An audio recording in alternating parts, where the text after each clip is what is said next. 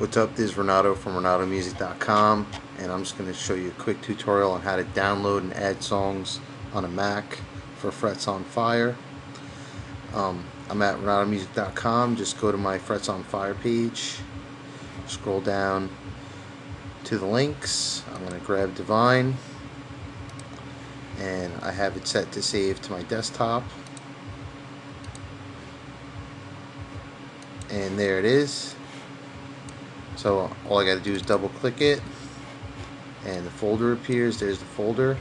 I installed Frets on Fire on my desktop, so I'm going to right mouse click, go to Show Package Contents, go to the Contents folder, the Resources folder, the Data folder, and I'm going to locate my Songs folder which I created, and all I got to do is drag and drop the file right in there.